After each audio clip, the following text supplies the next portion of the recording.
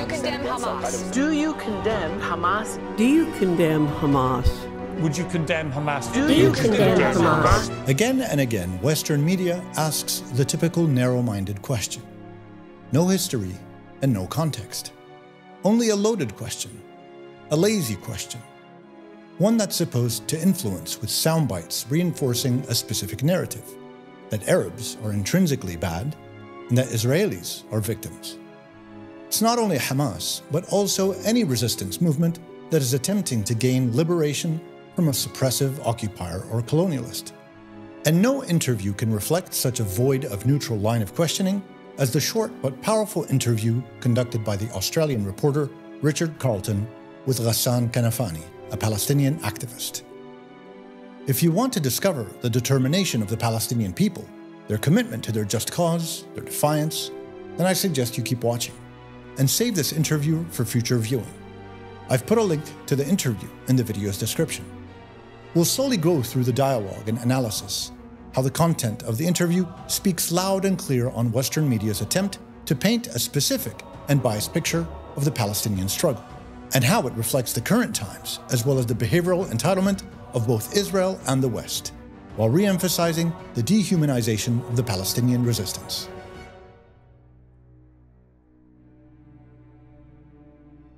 But first, let us lay the groundwork by establishing the cast members of the interview, by breaking down the antagonist and the protagonist, who they are and what they represent, a Western colonialist raconteur versus a subjugated resistance fighter.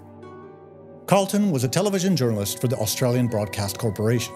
Born and bred in Australia, he would go on to quickly take on board challenging journalist missions. Even before the young age of 27, when he conducted this interview, he was renowned for his arrogance towards his interviewees, as well as his bullying tactics. He would go on to feature in all the global warring hotspots over the next 4 decades, up until his passing in 2006. This interview, though, is never mentioned by his peers when his lifetime accolades are listed. Kanafani was a first-hand witness to the Nakba, when he and his family were made refugees in 1948. He would go on to become one of the most celebrated Arab writers and novelists of his generation, and eventually turned his finely honed linguistic artistry to tell the Palestinian story of injustice within the world of politics. He would join the Popular Front for the National Liberation of Palestine, the PFNLP, and become the editor of its official publication, Al-Hadaf. Not many were more in tune with the Palestinian struggle as Kanafani, and his loud and penetrating voice would lead to his eventual assassination in 1972.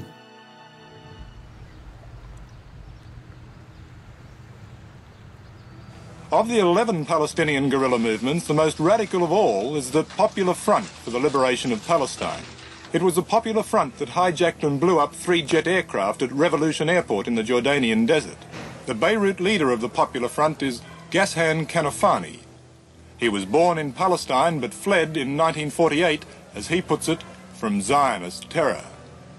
Since then, he's been plotting the destruction of both the Zionists and the reactionary Arabs. I know what I know really, that the history of the world is always the history of weak people fighting strong people. Of weak people who has a correct case fighting strong people who use their strength to exploit the weak. Carlton's first question is a typical one of a Western journalist, even in today's media landscape, jockeying to establish a foundation for a self-serving narrative. But Kanafani recognizes the struggle for context. One wants to judge and put his counterpart in a corner, while the other wants to shed light and establish sympathy. And Kanafani's acumen and sharpness are immediately recognized by Carlton, as we hear his follow-up question. Turn to the fighting that's been going on in Jordan in the recent weeks.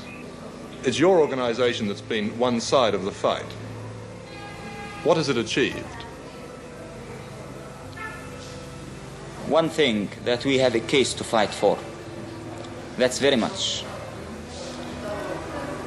These people, the Palestinian people, prefer to die standing than to lose its case. We achieved proving that the king is wrong. We achieved proving that this nation is going to continue fighting till victory.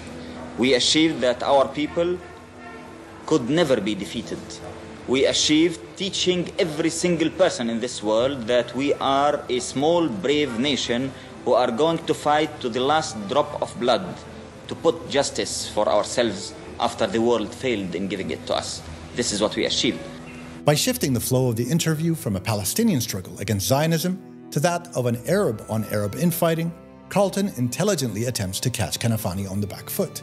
But Kanafani doesn't relinquish his position of power after the first question, and again retakes the offensive by reconfirming an idealistic stance that the Palestinian cause is just no matter what, against any form of tyranny, even if Arab. Don't forget to join the Chronicles by subscribing to the channel, and like it if you do actually like it. And by clicking the notification button, you'll be up to date on all new releases. It does seem that the civil war, has been quite fruitless. It's not a civil war. It's a people defending themselves against a fascist government, which you are defending because just King Hussein has an Arab passport. It's not a civil war. Well, the conflict... It's not a conflict. It's a liberation movement fighting for justice. From context to sympathy, the interview shifts towards a fight for definition, and the resultant associations such definitions come with. Carlton intentionally labels the Palestinian struggle as a civil war or conflict. Both terms attempt to push the audience towards sentiment of aggression and violence. Kanafani wasn't having it though. He counters that the struggle is much more honorable and justifiable. Here again, Kanafani appears to win the morality battle. Well, whatever it might be best called... It's not whatever, because this is where the problems start. Because this is what makes you ask all your questions. This is exactly where the problems start. This is a people who is discriminated, is fighting for his rights. This is a story. If you will say it's a civil war, then your questions will be justified. If you will say it's a conflict, then of course it's a surprise to know what's happening. Now we begin to witness Carlton's frustration and subsequent weakness. He is being confronted by Kanafani. No freebies, and definitely no whatevers. Carlton's bullying is not succeeding, and he recedes into journalistic laziness by trying to bypass a strong counter-argument made by Kanafani. Not only does Kanafani disallow him to move on with the interview, but he also highlights Carlton's attempt to gloss over the Palestinian struggle in diminishing its true essence and value. Why won't your organization engage in peace talks with the Israelis? You don't mean exactly peace talks, you mean capitulation, surrendering. Why not just talk? Talk to whom?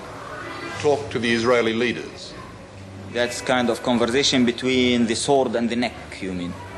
Kanafani attacks with extreme symbolism, a symbolism that depicts the sword as power of the West and Israel, and the neck indicating weakness, exposure, and surrender, and these conditions representative of the plight of the Palestinian people. In several words, Kanafani summarizes the real situation, where Israel is much stronger, supported greatly by the West, while the real victims, the Palestinians, are engaged in a fight for life or death. Well, if there were no swords and no guns in the room, you could still talk. No, I had never seen any talk between a colonialist case and a national liberation movement. But despite this, why not talk? Talk about what? Talk about the possibility of not fighting. Not fighting for what? Not fighting at all, no matter what for. Yeah, and people usually fight for something and they stop fighting for something. So you can't tell me even why should we speak about what? Kanafani's not so subtle message in the use of his analogy of the sword and the neck as the real state of affairs between Zionists and Palestinians is totally ignored by Carlton, and Kanafani makes him pay dearly. A relentless barrage of piercing rebuttals that throw Carlton off balance.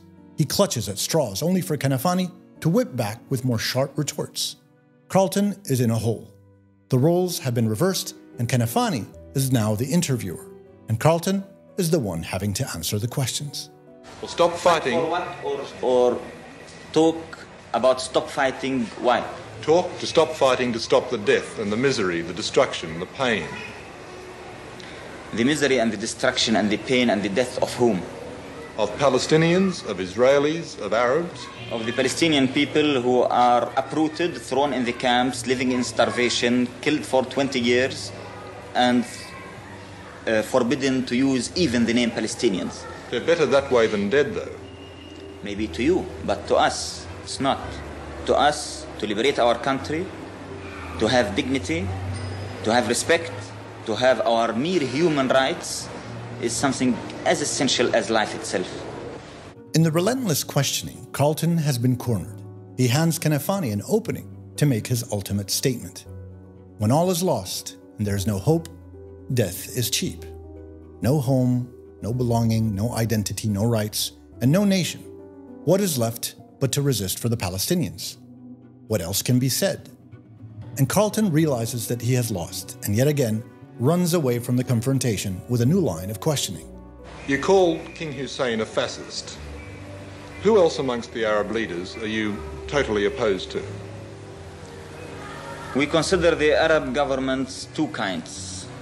Something we call reactionaries, who are completely connected with imperialists, like King Hussein government, like Saudi Arabian government, like Moroccan government, Tunisian government. And then we had some other Arab governments which we call the military petit bourgeoisie governments. That's like Syria, Iraq, Egypt, Algeria, so on. Carlton attempts to alienate Kanafani in the viewer's eyes through the use of a divide and conquer strategy, to separate the Arabs from each other. Kanafani doesn't back down though. On the contrary, he again projects his brave and realistic perspective. He calls out the puppet regimes of the region and their imperial masters. What was an attempt to divide fails terribly, as Kanafani's words deeply echo the common Arab's sentiment.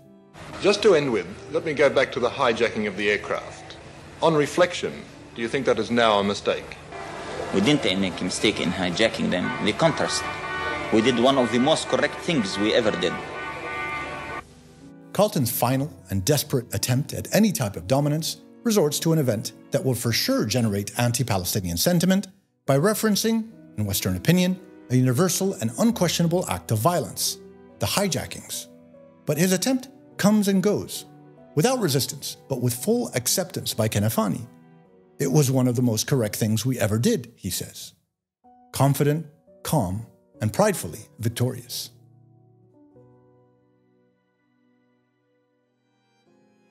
Based on the Zionist narrative, Kanafani and the people of his identity, educatedness, intellect, passion, and memory, didn't and still don't exist.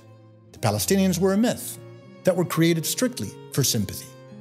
Yet just in this one interview, one can feel the raw and immense power of the cause and its righteousness. There is so much to unpack in this one interview. Its brevity is not reflective of its substance. The level of enduring resilience permeates any endeavor to counter its argument. Kanafani's words predict the inequality of the struggle and the false notions that will dominate its debate over its future. Many will try to discredit Kanafani through his association with the PNFLP, a group involved with the hijackings. Those that do, again, fall victim to a false narrative, whereas Kanafani's only true weapon utilized against his enemies were his words, both the written and the spoken. Much in the same way, Richard Carlton, in his youthful exuberance, fell victim to such inaccurate misrepresentations and narratives, and approached this interview from a perch high above, only to come tumbling down through Kanafani's linguistic magic. And that's why this interview will go on to inspire well beyond Kanafani's time, speaking the truth not only of his people's cause and dream, but of all inequality and abuses, no matter the ethnicity, faith, or geography. A truth that is enduring, powerful, and full of justice.